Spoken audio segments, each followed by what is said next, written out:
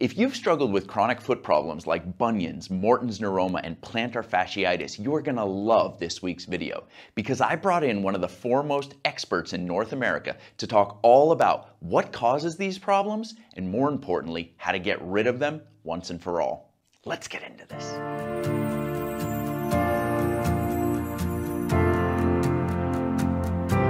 Welcome, everyone. We are very fortunate to have Dr. Irene Davis with us, and you'll know why in just a second. She has been on the faculty at the University of Delaware for over 20 years. She has a PhD in biomechanics. She's a physical therapist and has been clinically active for many, many years. She's currently a professor of the school at the School of Physical Therapy and Rehabilitation Science at the University of South Florida, and is the current president of the American College of Sports Medicine. So she definitely wins the award for the least amount of free time in her life. Thank you so much for making the time to be here, Irene. Thanks. And just a couple of disclosures on the president-elect. So my term doesn't start until June. Okay. And my last position was actually at Harvard Medical School. So that's where I came to the University of South Florida from. Awesome. So yeah. And so you've conducted research, you've worked in the clinic, you've read the research, and so you are the perfect person, I think, to speak to my audience about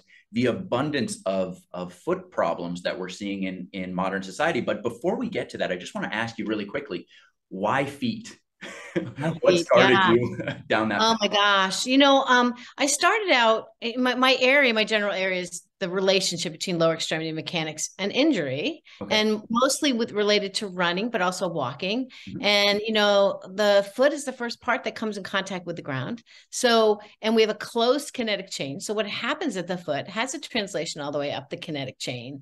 And so I also think that the foot is highly underappreciated. Yes. So from a biomechanics standpoint, we model often, and only until recently, we were modeling it as kind of like just a single solid block. Yeah. And there are 28 bones, 33 articulations, each with 6 degrees of freedom of motion. Yeah.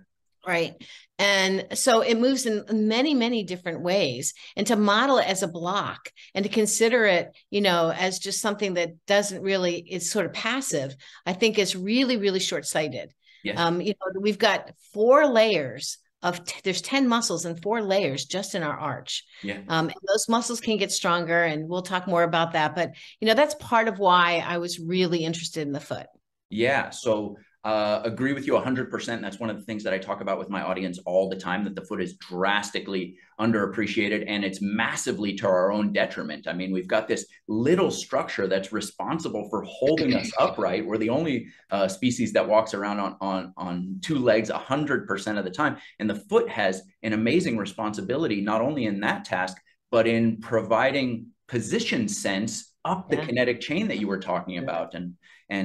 So I love where you're coming from on this.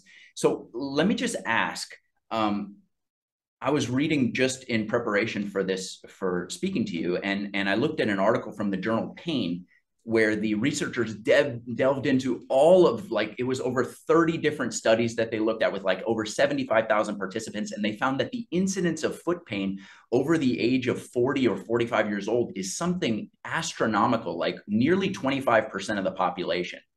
That's correct. Why do we have just this massive amount of foot problems? I think it's because we are not treating our feet, we're not using our feet the way they were adapted. So that kind of speaks to my clinical approach as well as my research approach. I believe that the closer we are to the way that we were adapted to move, then the lower our risk for injury. And if you think about that in terms of footwear, for example, our feet were meant to spread, right? You need to have spread in the ball of your foot. Our feet should be shaped like trapezoids and not like diamonds, right? Where the wider part is at the ball of the foot. And yet we take our feet, we squeeze them into shoes that are not shaped like our feet. And women are really the biggest group that has this problem because they love high heels and pointed toes. And so that's one issue. So we've got shoes that don't fit the shape of our foot. And then we have, as I said, we've got 10 muscles and 4 layers just on the undersurface of the foot. And we have muscles on the top of the foot, the sides of the foot, And those muscles are there for us to be able to function without the help of anything, no footwear at all. I mean, we have spent the vast majority, 99.999% of our evolutionary history, barefoot or in very, very minimal shoes. So that's a problem. And then you add cushioning. So when you add cushioning, first of all, the more cushioning you add, the further away from the ground you get, the less sensory input you get. But also what people don't understand, and it seems counterintuitive, the more cushioning you have, the harder you hit. Explain that. It makes sense to me. I have a biomechanics background, but I would love to hear how you would explain that to an elementary school kid. So well, it's hard to explain to an elementary school kid, but if we think about like when you jump and land in sand, right? If you're jumping off a table and you're landing on sand, you're going to stiffen your legs so you don't collapse down into the sand, right? And if that were concrete, you're going to flex your ankles, your knees, and your hips. You're going to make yourself really spring-like because the surface is really stiff. So you're anticipating the hit. Yes. And when you're thinking about gait, you want to try to minimize the oscillation of the vertical oscillation of the center mass. So we're trying to keep it as efficient as possible by staying. Yeah. And so if you're landing on a stiff surface, you got to make your leg compliant. Yes. And if you land on a really soft surface, you have to make your leg stiff. That's such a great way of explaining it. One of the ways that I always talk about it in the clinic, Irene, is that if you go to pick up a suitcase and you think it's heavy, yes, you like use all your muscles in anticipation of that. And that's exactly what you're saying with the landing on sand versus landing on hard concrete and how we anticipate. So what you're saying, if I say it in a different way, is that because people have this cushion available, they modify their mechanics knowing that the cushion is going to protect them. Whereas they would have to use their muscles if they didn't have that. Absolutely. And the cushion will protect them in the beginning. Yeah. But as that cushion dampens, then they start to lose that protection. Absolutely. And that's why in runners, like after 400 to 500 miles, they have to replace their shoes because their knee starts to tweak. Right. Whereas if you do 400 to 500 miles in a pair of minimal shoes, you don't have any midsole. There's no midsole to be dampened. You have to train your leg to be able to attenuate those loads. So what you're saying, there's almost like a margin of error that those modern footwear gives you. And then as this foam starts to wear out, the biomechanics that you have in place no longer are applicable to the new model. That's right. So you're almost training dysfunction. Right. You're training the leg to be kind of stiff. Right. Because it's a soft cushion. And then as it becomes less and less protective, you've got a stiff landing and then you end up having problems. And then the other problem that we have, let's think about running.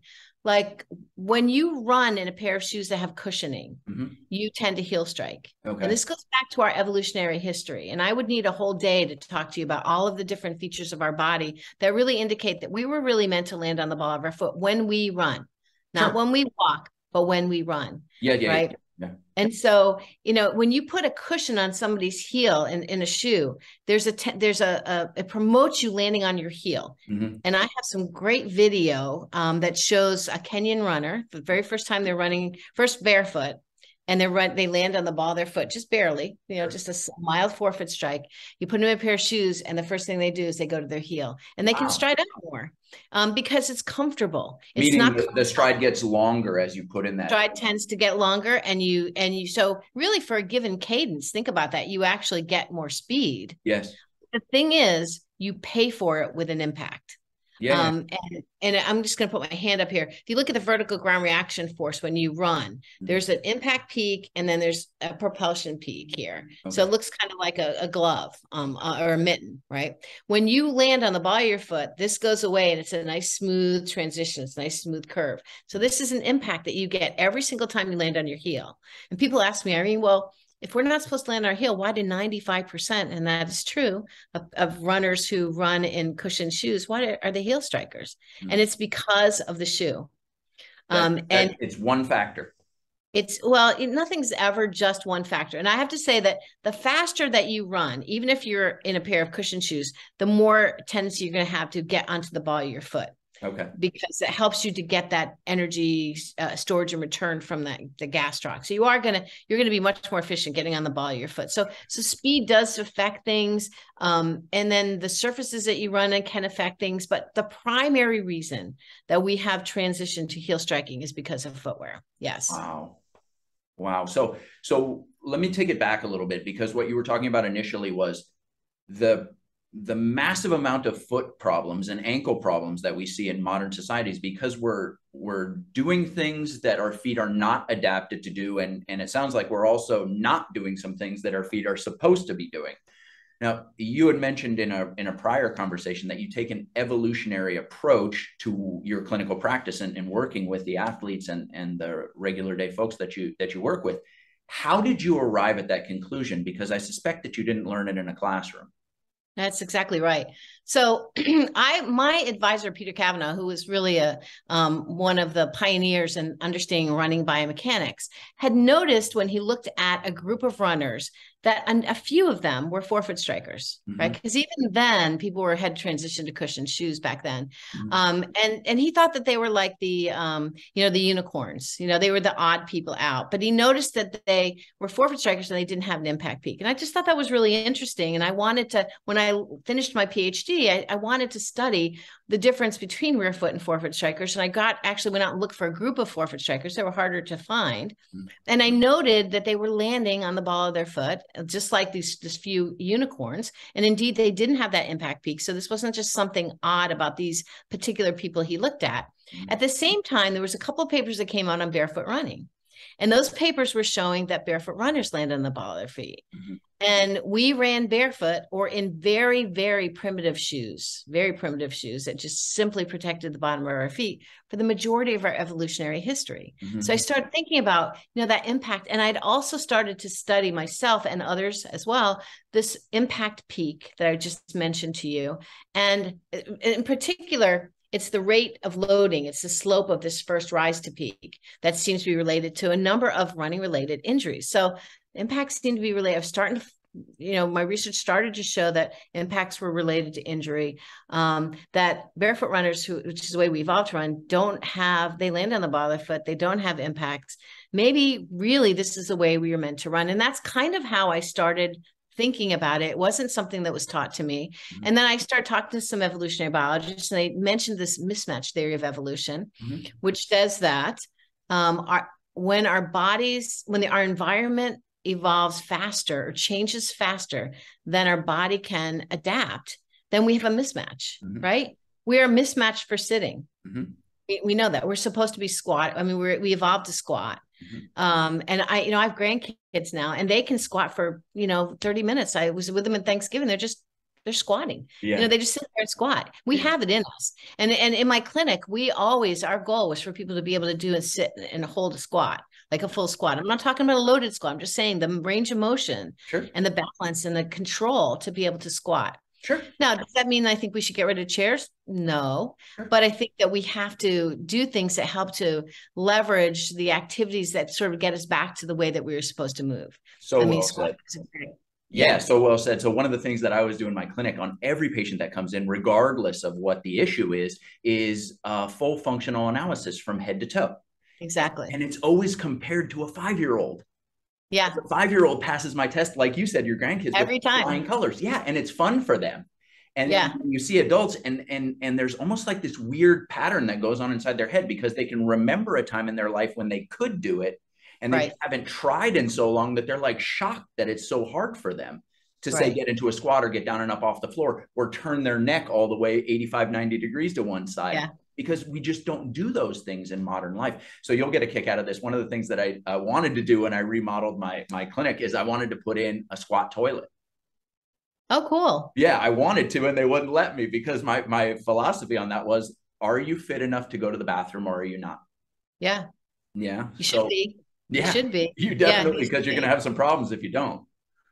But, I do think a lot of people feel like it's just too far gone. Our feet are already deconditioned. There's no use in trying to go back. And that's so not true. Yes. It takes, and I don't know the number of years, but I can tell you that we have changed very little from the first running man to now, right? And in terms of our, the length of our Achilles and our arch and all of those things, they haven't changed much. It takes a long time for things to change in our body structure. Mm-hmm. But our environment, as you know, has changed very, very quickly. Yes. And so, there is this mismatch. And the evolutionary biologists have talked about it in terms of cardiovascular disease, non-communicable diseases like obesity and diabetes, those kinds of things. But I think it extends to musculoskeletal injuries. Everybody's all about the lumbopelvic core, right? And you know that as well. Everybody believes in it. They know we need core stability, whatever that you define that as, but you need to have stability in that center of your body. I think we need that same core stability in our feet. I think you're 100% correct. I have a philosophy that I talk about with my community, where I talk about how an inordinate percentage of the population, somewhere around 70% of the modern day population, is suffering from what I call posture prolapse syndrome, which is the progressive loss or deterioration of all of the body's secondary curves, cervical, lumbar, and the arch of the foot, which is the secondary curve that's underappreciated, and the corresponding loss of functionality that comes with the loss of normal structure. And all three of those curves, what I've found in my clinical practice is that the curves mirror each other. So there's a certain level of fitness that's required to maintain those curves, and the disappearance of any one of them affects negatively all of the remainder, and it very negatively affects a person's fitness level and often longevity, predisposition for certain chronic degenerative conditions like you were mentioning a second ago. So agree with you 100% that it just feeds that kinetic chain like you were talking about. It does. It really does. Yeah. So a lot of people in my community are concerned with problems like Achilles tendonitis, plantar fasciitis, bunions, heel spurs, Morton's neuroma, things like that. How do conditions like those, and you don't have to take them all in a chunk, but how do those tie into the things that you're talking about with this mismatch theory of how we're doing things that we're not intended to do and not doing the things that we are intended to do in most cases? Right. I mean, I could give you, there's so many examples. So let me start with the first one you said, Achilles tendonitis, and I'll talk about it in terms of runners. So people who run habitually on their forefoot, and there have been studies of this, have significantly stronger Achilles tendons. They have stiffer Achilles tendons, so they don't elongate as much because stiffer tendons are healthier tendons, right? They don't, they store and release energy better than one that elongates. Stronger calves, right? If you look at the statistics of Achilles tendinopathy in male runners, 50% of male runners will have an Achilles tendinopathy in their lifetime. Okay. So you think about what would those, and 95% of runners are heel strikers. And when you heel strike, you don't utilize the calf in the same way. You utilize it, but not in the same way. And you don't have the same demands on it. And so what would those statistics be if 95% of people were actually running the way I believe we were adapted to run? I think that would help it. It's not going to cure 100% of the cases, but I think it would go a very, very long way. Plantar fasciitis is one of my favorite injuries to treat, and a lot of PTs look at me and go, "You're crazy." I was going to say you're crazy because it's so widespread and people suffer with it for extended periods of time. So explain why it's your favorite.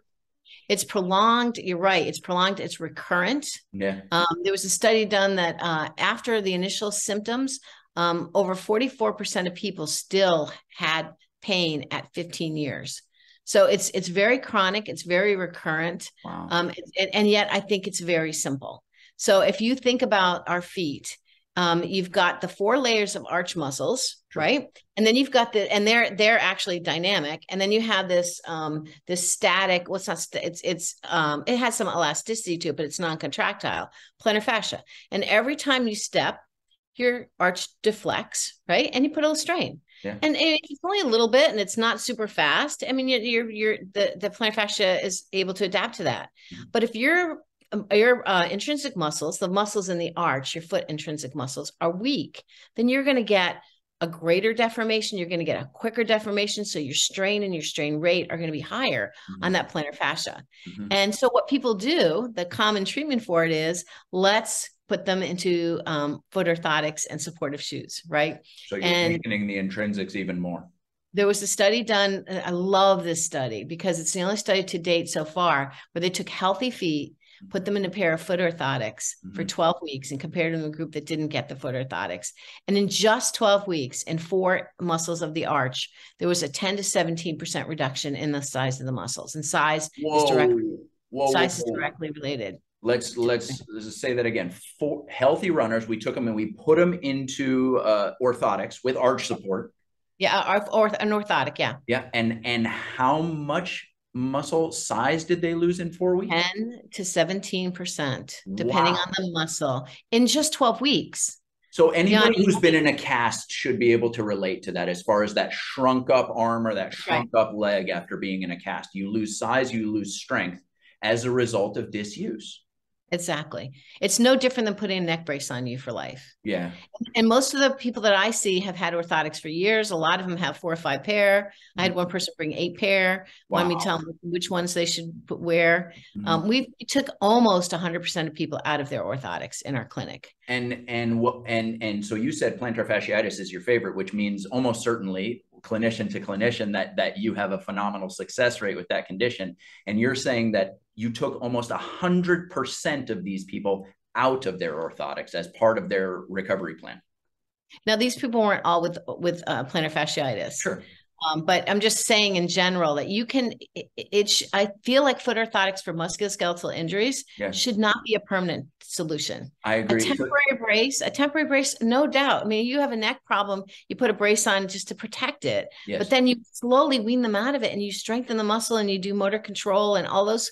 We don't do that for the foot. We feel like the foot doesn't have the ability to do that. And so you need to passively support it. You're so right on the money about that. It's so strange to me how certain rules apply for one region of the body, but then we don't extend them all the way through. Like rehabilitation, if somebody goes for rehab of the knee, no physical therapy clinic would ever release a patient that didn't have full range of motion, flexion and extension at the knee, right? They would say that person is not 100% recovered, but yet people get released from spinal conditions all the time without having full range of motion in the neck or the lower back. It's very strange that we have these different rules for different regions of the body. That's very true. I hadn't thought about it for the spine because I typically treat from the hips down, but I can see how that's applied. I feel like in my field, in my profession, it is, we have these clinical practice guidelines, CPGs, and they come out and they use evidence to support the approach to different injuries.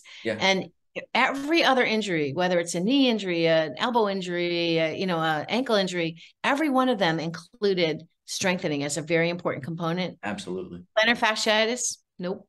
That's so strange to me. So I have to ask, and I'm going to put you a little bit in a corner on this question. What do you think of like modern day podiatry that really kind of makes their bones off of selling orthotics? And I have patients come into my clinic, and I'm sure you've seen them in your practice, where they're convinced that they need extrinsic support for their body. Can you just speak to that a little bit? Yeah, I think it's changing. So I agree with you. I feel like in a sense, I have some really well-respected podiatry colleagues, and I think the younger podiatrists coming up are really looking at this differently. They're looking at like a more holistic effect and not bracing the foot permanently. I think I'm hoping that is changing because I feel like it's not any different than, so like I said, bracing any other part of the body permanently. Well, you're 100% right on that. And I don't think there's a lot of great research backing podiatry. I think that their profession needs to do a better job of showing the evidence. Like, why does a 5 degree post in the forefoot matter? All of even because I used to do that. That's the other thing that you'll have to know is I never talked about my evolution from before then, but I used to, when I started the University of Delaware, was my first position. I was the person who taught orthotics. I was making foot orthotics. I was making 3 or 4 pair for your dress shoes, your running shoes.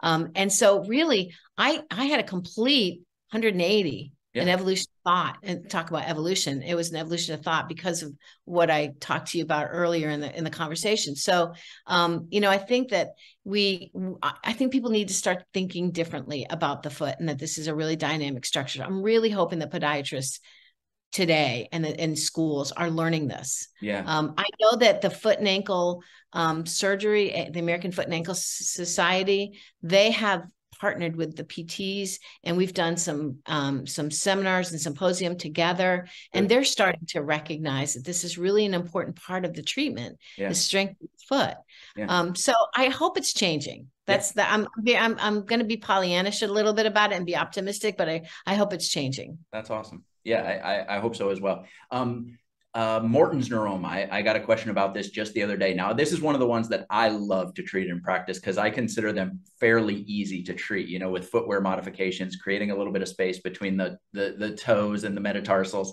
and just teaching those people some really simple things to do for themselves. What's your take on Morton's neuroma? Same, really pretty much the same. I think that the stronger the foot, because, you know, the metatarsals, they shear also up and down. That's right. I mean, certainly there's compression, you know, and making it wider gives them more room, but also the shear. And by having more stability in your foot, you don't have as much, there's no science behind that. It makes sense to me that having a more stable foot and a stronger foot, that you wouldn't have as much shear. So, you know, we do foot strengthening. You're probably doing that too. And we get them in minimal shoes. So they're, again, the minimal shoes themselves. We published a study in MSSE a number of years ago now, maybe 2018, 16, I can't remember. But we actually took, and it was with Sarah Ridge, she was the first author. We took 3 groups of people. One group stayed in regular shoes. One group did a foot exercise program, foot core. And then the last group walked in minimal shoes and progressively increased their steps. And we looked at the size of 4 muscles of the arch. And obviously the people who stayed in the regular shoes had no change, but the change in those muscles was no different between the exercise group and the foot strengthening group. So what that tells you is, because, you know, it's hard to get people to be compliant in their exercise programs, you know that. Absolutely. But it tells you that if you can get people just walking in minimal shoes, their feet are going to get stronger. And so when we want runners to start transitioning to minimal shoes, we start them walking long before we're even going to have them run, just to get them, you know, to build that, to get the foot to adapt. Yeah, you got to get used to the different impact forces and get your fitness level up, essentially, because they don't have the basic level of fitness to. So you're foot fitness. Yeah, exactly right. To walk before they can run, literally. Right. Yeah. So one more, and this one is a hot button, especially for women: bunions. Because I read a paper and I shared it with my community, and it was a lightning rod, and it said something like over 90% of bunions are flat out caused by modern footwear. Yeah, I agree with that. If you go to communities that are barefoot, very low incidence of bunions. And so I just did a podcast with someone about heels, high heels, right? Because I love to wear high heels. I know they're terrible for me, and I don't wear them very often. I don't want to tell women don't ever wear them. We all wear them for probably 2 hours at the wedding or wherever we're wearing them to, and we take them off because they're uncomfortable, right? Don't wear them all the time. It's just like, you know, you can sit in that Barco lounger if you want to, but don't sit in it all the time. You can sit in a chair, but make sure you get up and you walk around. It's the same way I feel about high heels with women, because if you just tell me you can never wear high heels, you might not even get any compliance. So I say, wear them, you know, judiciously. Wear them when you want to really dress up. You know they're going to hurt your feet. They're not comfortable. When someone says I got a comfortable high heel, it's usually not going to be a really high heel, because it puts all the pressure on the, you know, I mean, the mechanics, all the pressure on the ball of the foot. So yes, if you're wearing those kind of shoes all the time, your foot is going to shape to it. It's just naturally going to happen. And you're going to end up with that, you know, that painful area on the outside of your bottom of your big toe, you know, this joint right here.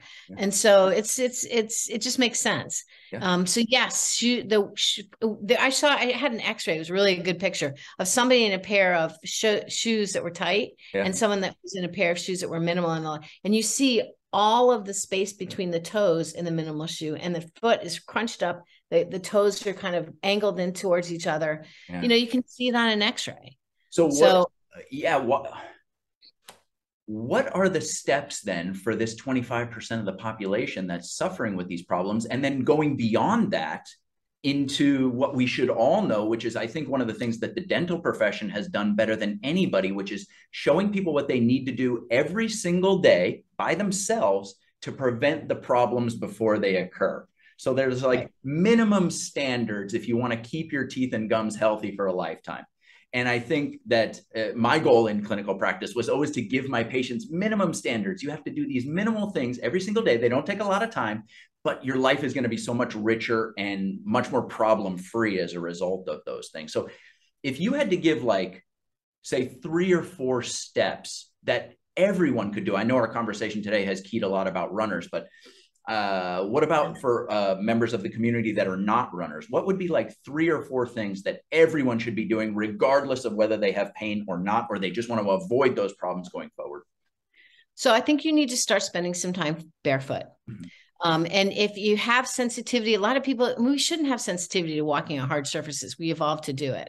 But some people tell me I can't even walk out to my mailbox because my feet are so sensitive. Mm-hmm. So some of it's going to take desensitizing the feet. They're supposed to be able to tolerate that. Absolutely. But spend some time barefoot. Start out in the house, mm-hmm. right? Just walk around the house. Don't ever put your shoes on. My feet, I don't have shoes on right now. Mm-hmm. And then when you go outside, start spending some time outside in the yard, going barefoot, right? And then, you can walk on different kinds of surfaces, including hard and soft. Yeah. I think it's harder to make your leg spring more compliant than it is to make it stiff. It's easier to stiffen. So it's easier to adjust your leg to grass, which is why it feels like it's easier to walk on grass. Harder to make it because the muscles have to absorb more of the impact. Harder to walk on hard surfaces, but do it. Do it slowly, do it gradually. Don't try to do too much too soon. Start looking at your footwear. That's my third thing. And making sure your footwear has got the width, nice wide toe box. Mm-hmm. For women, there's so many nice, cool flats now, that they can wear that are stylish. Mm-hmm. For men, there's lots of, I think they have options as well, but nice wide a toe box. A minimal shoe is one that you can roll up in a ball, like flexible, minimal. Mm-hmm. And women, just wear your high heels, just wear them judiciously. Very, very well said. I always love getting a woman's perspective on high heels, because having a man talk about high heels, it's easy for you to say don't wear them. Exactly right. No. It's like the every day of a male OBGYN's job. It's just like, you don't have to do any of this stuff. Yeah, exactly. I mean, I have to say my heels have come down some. Yeah. I mean, I had some really spiky heels and I have brought them down, but yeah. So this is awesome. I really appreciate the tips that can apply to the entire population. I really appreciate your approach to this stuff. It just makes so much sense. I mean, when you look at the structure of the foot, to even make the argument that we were intended to heel strike is baffling to me. Why would you not use the spring that nature created in that foot specifically for the purposes of absorbing impact? Why would you just bypass that and go straight to the heel? Right. So exactly. I think you're right on about that. I love what you said there with building foot fitness and talking about going barefoot a little bit every single day and kind of building yourself up gradually and getting used to the sensations and the differences between being on a hard surface and being on a soft surface, and then really taking a good hard look, hopefully an unemotional look at your footwear choices and saying like, hey, does this resemble the x-ray that's scrunched together that Dr. Davis was talking about? Or does my foot actually have space to not create, say, the very types of compression that are responsible for causing something like a Morton's neuroma or a bunion problem? So exactly. Makes a ton of sense to me. I would love to have you on for a part 2 at some point in the near future. I know you're super busy at the University of South Florida. I love to talk about this stuff. I think the more we can spread the word, foot pain is very disabling. You think about it. You can't stand, you can't walk. That's right. So there's some very simple things I think people can do to take care of their feet. And I agree. And that's why I love your approach so much. It's like what dentists did. If you just brush and floss, you're that far ahead of everyone else. And you're saying that with the few tips that you gave, it's like the equivalent of brushing and flossing, but for your feet. And you can be that much further ahead of that 25% of the population that got problems. And if you get out in front of it, you can avoid those problems altogether, hopefully. Exactly. That's awesome. Thank you so much, Dr. Davis. I really appreciate you making the time to come on. Thanks for having me on. I really enjoyed the conversation. Thanks so much for watching. I really hope that you enjoyed this video and that you'll put the information to good use. If you'd like to follow Dr. Davis's advice and take a big step in the direction of resolving some of these chronic foot problems, I'm going to put links for a couple of my favorite barefoot shoe companies in the description down below. Be sure to check those out. But before you head out of here, make sure to click the thumbs up button and subscribe to the channel so that you're updated when the next video comes out. That's all for now. See you next time.